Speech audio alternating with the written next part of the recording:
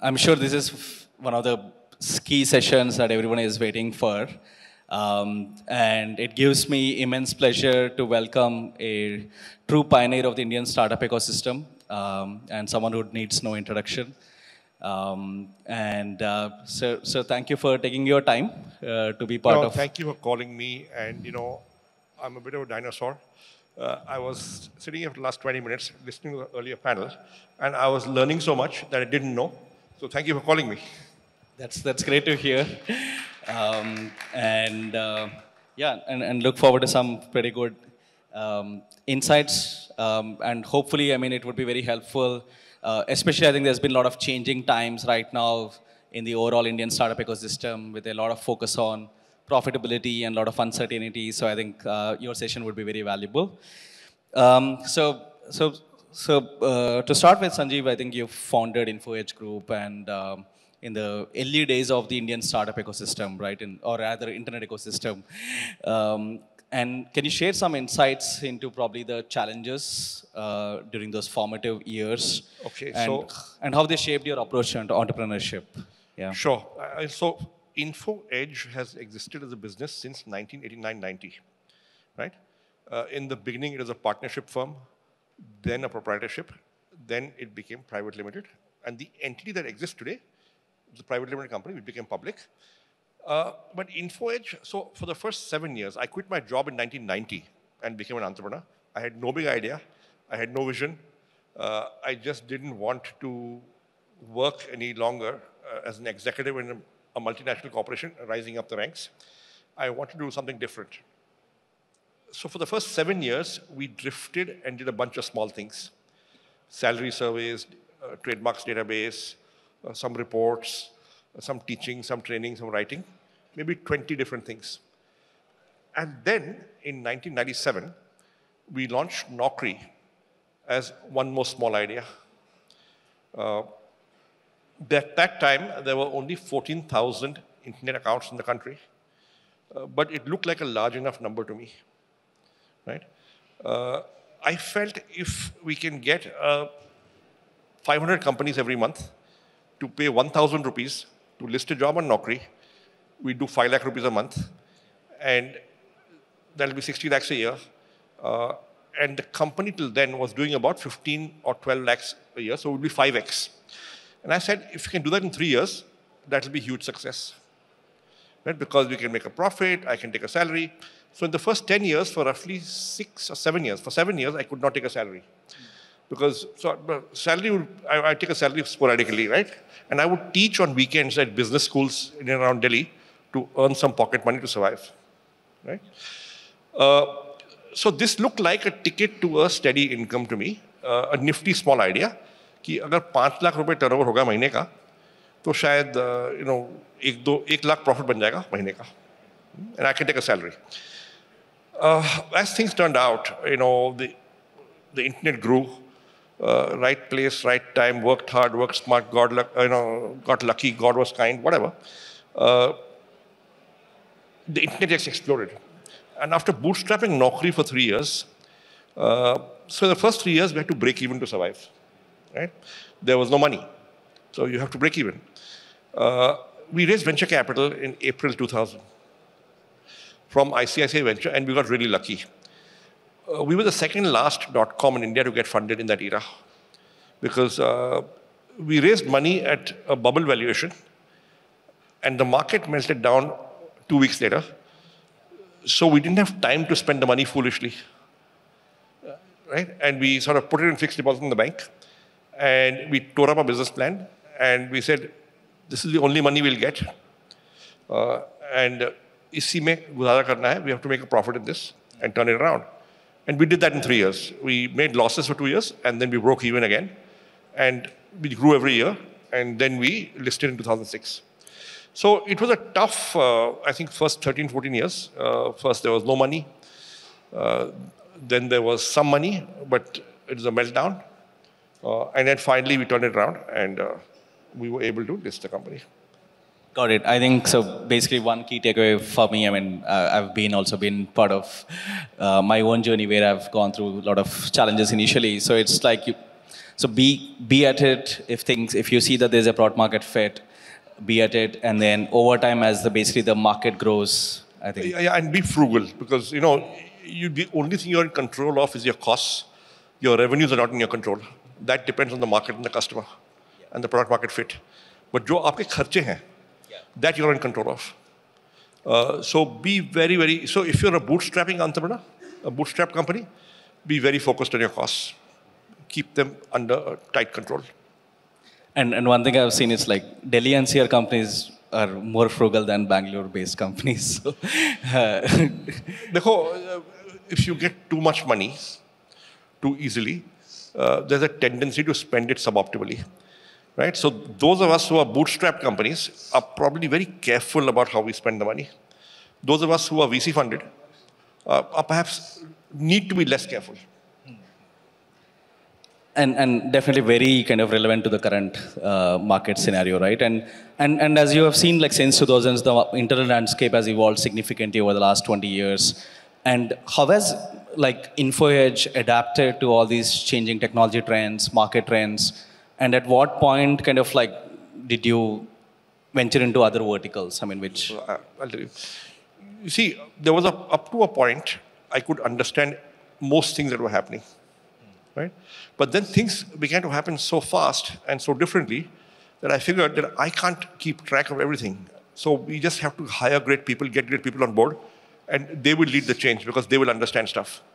So right now I'm 60 years old, but the average age in the company is 25 or 26, and we have 5,500 employees. So a lot of the thinking, a lot of the ideas, a lot of the cutting edge stuff is done by much, much younger people, people who know more than me. People who are with the latest trends. I barely use Instagram. I don't understand how I can market on Instagram. I mean, you're pretty active on Twitter these days. So. I have been a little active on Twitter, yes. So Twitter, I understand and like. Got it. So, like, at what point, like, as InfoEdge thought about kind of venturing into those verticals? So I'll tell you. And maybe what is the driver? So I'll tell you. See, we first did Naukri.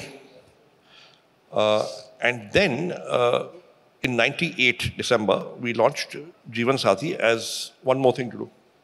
But we didn't put any resources behind it. We just floated it and it was a free site. When ICICI Venture invested in InfoEdge in April 2000, they said, what is this Jeevan Sathi? Shut it down. We don't want it. We are backing Naukri. And they said, also change your auditors. We want a Big Five auditor. So, we got on Pricewaterhouse as the auditor. And we went to our earlier auditors and said, listen, guys, folks, I'm very sorry, but we have to part company, because we have taken this money and we are obliged to hire a Big Five auditor. So, tata bye-bye. And they said, hey, no problem, because we were thinking of shutting our CA practice and starting a .com anyway. So we said, cool, we'll give you a farewell gift. We'll give you Jeevan Sathi, but we'll retain 45%. And you take 55%. And run it. So they ran Jeevan Sathi for 4 years. They couldn't raise money. They were doing a few lakhs of revenue every month. And at the end of 4 years, we were now making money. We were profitable. We had money piling up in the bank. And we said, what do we do with this money? And we said, why don't we buy Jeevan Sathi back? So we went and bought Jeevan Sathi back, the remaining 55%, and now we had a second vertical. Around 2005, I think, we said, hey, listen, real estate is a big advertising category in print, real estate classifieds. There is no site. There was no site at that time, other site. Why don't we launch a real estate classified site? Because Naukri was profitable in churning out cash. So the cash was accumulating on the balance sheet. And we said, let's put this cash to work. And that's how we got into Jeevan Sathi. 99 acres, and then it continued. 2006 we listed, right? And we said, 4 verticals is enough. We can't really manage more than 4 internally. But the cash kept coming in. And we said, why don't we invest in startups? And in 2007, we began to invest in startups. And we've invested thus far in 100 startups, approximately, last 15 years. Of which the 2 best-known ones are Zomato and Policybazaar. But there are others, including Exigo, which was on stage just earlier. So roughly 100 startups. So a big part of Info now is also the startups we have invested behind. Got it, got it. And one question more, like many of these, some of these companies or the businesses, like maybe started with a more web first approach, like Naukri.com and some of them. So has the overall the mobile revolution and mobile growth, consumer growth and user growth has kind of significantly expanded? Like how has been the transformation on more focus on mobile? No, so it's huge. I mean, I think 7, 8 years ago, maybe 10 years ago, I think 93 or 94% of our traffic in Naukri came from the big screen, laptop or desktop, right? Today, it's about 97% comes from mobile. 94% comes from mobile. It's in the mid-90s. That's quite something. Having said that, a lot of our usage is enterprise usage, where recruiters search the resume database for hiring. Yeah. And a lot of that usage happens on the bigger screen because it's done in office, it's done in working hours. To really see a resume properly, you need a slightly larger screen. So you know, I guess different users use it differently. But we had to adapt. Yeah. And in order to adapt, we had to learn stuff. We had to get more people. Yep. We've done that. And I think the next question I have is on, like, you founded one of the early companies that went public, and you also are an investor in Zomato, Policy Bazaar, which basically also went public. And right now there are like good number of internet companies that have achieved scale in India and are kind of looking to hit public markets whenever the markets are in a good shape in the next few years, right? So markets are in a good shape enough to take an IPO. It's just that perhaps they're not at the valuations, these startups are the same valuations they would get 2 years ago when the market was really frothy. Also, the appetite of a lot of the investors to take a loss-making company as an IPO and give it the valuation they were giving 2 years ago, that may not be there. Yeah. So investors are a little bit more discerning today than they were 2 years ago, but you can go public if you're profitable and growing. So how should companies think about preparing for it? Like in terms of, like, over the next companies which are kind of working towards that plan, how do they think about balancing growth, profitability? I think so I'm not the expert, but what happened to us was we went public in 2006. In 2005 beginning, we got there was a bulge bracket investment banking firm came to us and said, listen, China's #1 site has just gone public. We think India's #1 job site can also go public, right? And at that time they said, listen, if you've got a 20 crore profit, 100 crore turnover, growing 30-40% a year, the market will accept your stock. Now, that number may have changed now because the market has evolved. Maybe that number is 500 crores now. Maybe it is 300 crores now. I don't know. Bankers will tell you. Maybe the 20 crore profit number has to be 50 crores, 70 crores. I do not know, right? But the bankers who are experts in this will tell you, right? And I would recommend you don't go public if your company is not ready for it, because it can be a huge issue for you to manage otherwise. Because, see, a public market listing is onerous. You come under a lot of scrutiny, whether from shareholders, investors, analysts, or SEBI and other regulators. And therefore, you have to invest a lot in managing and servicing a public market company, right? And if you don't have the size and scale and profitability, that becomes a huge overhead, it becomes a distraction. So go public when you're ready and not before. Got it. So basically, invest in the maturity of the organization. If you think that you should. See, we began to prepare for the IPO in March 2005. It took us a year and a half to actually list the company. Right? During that time, what did we do? First of all, we said you need a very different capability in the finance function. So just a CFO and then a few junior people will not do. You need good next level management. So you need 2-3 senior people. You need a full-time company secretary. Your auditors look at you differently if you're going to go public, because the benchmarks for governance, the benchmarks for what is true and fair accounting, all of that change. We had built our own ERP for financial accounting and operations. Startups do that because passive, you have to save money. So just build your own ERP. But the auditors, when you're going public, said, listen, we can't work with your ERP because we don't know what's under the hood, right? Because you built it, right? So if you got a 1-year subscription from the client, how do I know that you are recognizing 1/12 of the revenue of the collections every month and not skewing it on this quarter or that quarter? So we want you to migrate to a standard ERP from the market. That was a huge project. So all those things will happen, right? So IPO readiness will require significant effort for most startups. Very few are actually already doing that stuff. Because you don't need to, right? You have to restructure the board. You want more independent directors. You want an audit committee, right? A board management becomes a challenge. Okay? So you have to do substantial capability building in the stuff beyond business and growth in order to be ready to go public. And so you have to be able to afford all that overhead and afford the management bandwidth diversion. And which means you need a good second line, even in the business function. Got it, Sanjay. I think that's very helpful. And we have a good number of product and marketing teams in the audience today. So how can they support the strategy? Because, once you start thinking about public, you have more constraints in terms of how much you can invest in, let's say, acquisition, and how much you can do things.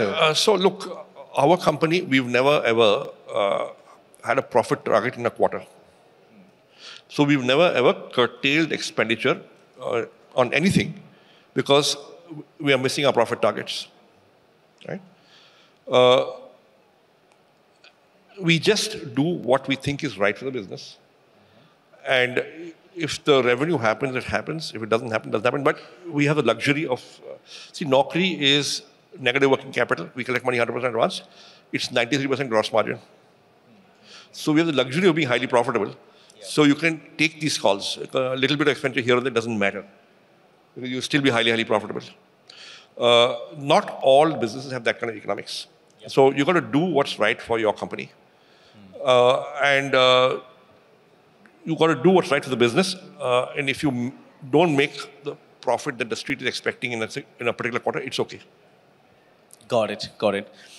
And as one of the most experienced people in the India's startup ecosystem, what do you believe are some of the most significant opportunities and also challenges that we have in the startup ecosystem today?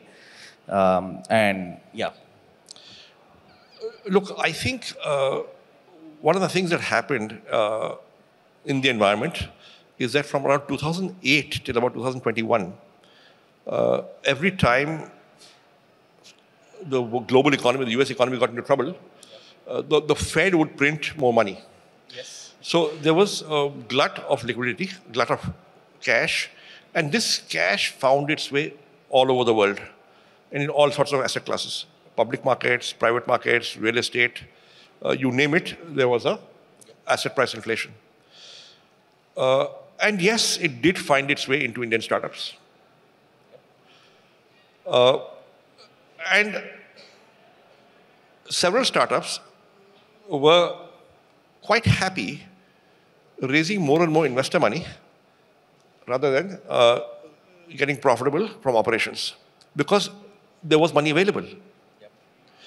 Now, post-2021, we've had to make the adjustment, right? So I think a big risk is there will be some startups which will not be able to make the adjustment. Low margins, high cost structures, how do you make the adjustment? Got it. Right? You are spending money on growth, but that growth was not profitable. So it's a hell of a thing to say, I won't do it 90%, I'll grow it 10%. or I'm okay to contract the organization. Now, these are things that people who become entrepreneurs in the last 15 years are not used to doing and have not had to do. Several are doing it well, but many are doing it well, some are not. So that, according to me, is a big risk right now, that some will go under. Got it, got it. So basically, definitely get the economics right of your business. And also from the opportunity standpoint, like how do you see the opportunities in the Indian startup ecosystem? No, we are still seeing great companies come up. We are still seeing very good ideas. I think we meet about 1,000 startups and a quarter, and we invest in 2 or 3. Some of the youngsters that I meet are really, really smart, and they've got some great ideas. We thought AI deep tech was some time away, and when we started a small AI deep tech fund 2 years ago. But right now, what we're seeing in AI and deep tech is, AI is everywhere. There's huge opportunities there. Yep. Got it. So definitely more opportunity to leverage AI to kind of disrupt various categories. And finally, like what advice would you give to aspiring entrepreneurs we have in the audience who are looking to build successful businesses in the startup and technology sector? I'll say a couple of things. I'll say first thing is the customer's money is better than the investor's money. Yep. Okay? So if you're getting the customer's money and you're getting it at a price that's higher than the cost, you're selling a product at a price that's higher than its cost, chances are, and the customer's buying again and again, repeat business you're getting, right? Chances are you have a potentially viable business so long as you can get enough customers. Yep. Right? And if you're getting the customer's money on these terms, the investor's money will almost certainly come. Because investors love to invest behind businesses that are getting customer money. On the other hand, if you get the investor's money first, right, there is no guarantee that the customer's money will come. Because often the investor's money comes early stage, we sold the idea well to the investor. Right? But the customer's money will only come if there's product market fit. And that's a whole different ballgame, very often. Yep. So I would say focus on getting the customer's money. Investor ka paisa aa jayega uske baad. So focus on delivering real value to your customers and make money and drive repeat customers. Absolutely. So definitely big takeaways.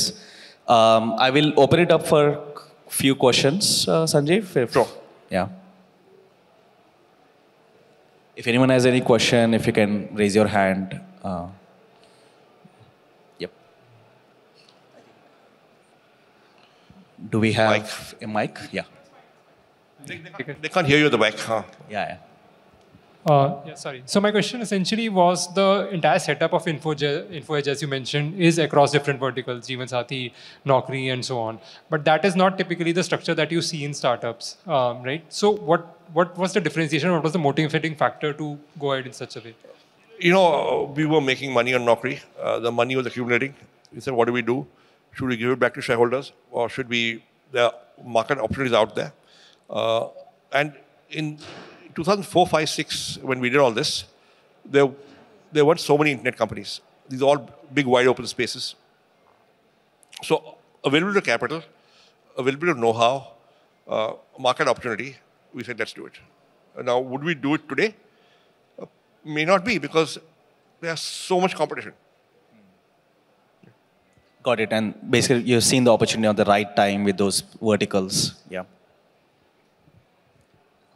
Yeah, we have someone here.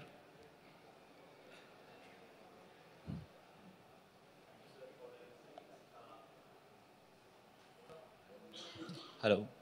Thank you, sir, for the insights. For certain markets where there are already big giants and it is getting concentrated to monopolies or duopolies, e-commerce is largely Flipkart and Amazon these days. Your search is largely Google these days. So if a company or an entrant wants to get into a space which is already there with very big giants out there, what is your advice for them? See, assess your capability and assess the nature of the market. if it's a winner-take-all market, right? And if you cannot meaningfully differentiate, okay, to perhaps be a preferred option for the customer, and there's an established incumbent who has great technology and deep pockets, maybe you shouldn't enter. Right? As simple as that. Now, can you launch a search engine that will compete with Google? I don't know how. Can you launch a professional networking site that will compete with LinkedIn? I don't know how. Can you launch a social networking site that will compete with Facebook? I don't know how.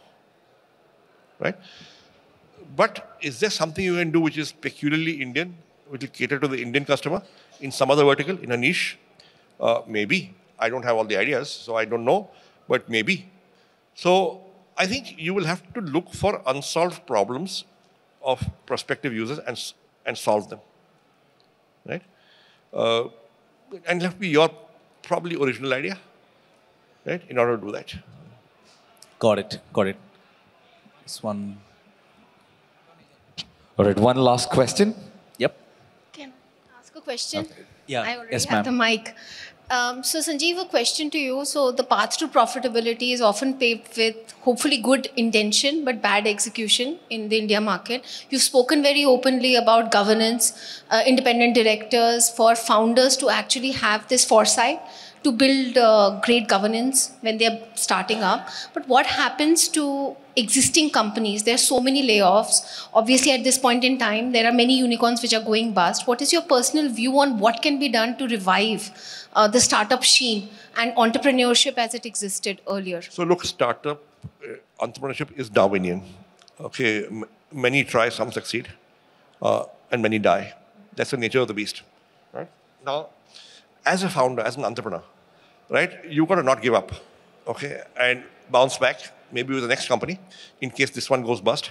But is there something you can do to somehow break even? So if you're laying off people, look, it's painful. I know it is. But will that enable survival of the company? So that earlier you had 300 people, now you have got 70 people. But with those 70 people, can you make a profit? If you can, maybe you'll bounce back. Right? But if you have overhired, if you are overspending and need to cut cost, in the short run, and you don't have money, you may have to lay off people. And that's unfortunate, but that's a fact of life. Yes, it is. And Sanjeev, do you have any advice for VCs, venture investors? Look, we are investing ourselves, so I would not, like to give a lecture to anybody, but I'll just say that what I tell our team, that invest slowly, be discerning, don't be in a hurry. If the deal is not right, it's okay to walk away, don't have FOMO. Right? But that's what I tell our team. I would not say it to other investors. I'm nobody to tell them. But this is what I tell our team. Thank you, Sanjeev, and thanks for taking your time. I know you have a very limited time, but Thank you. Really appreciate. Thank you for calling me. Thank you so much. With the biggest round of applause. And good luck, all of you. Just to tell you that in the first 5 years of my career, I spent 3 years in advertising and 2 years in marketing. So I'm not a techie, I'm a marketing guy. Yeah? Have fun.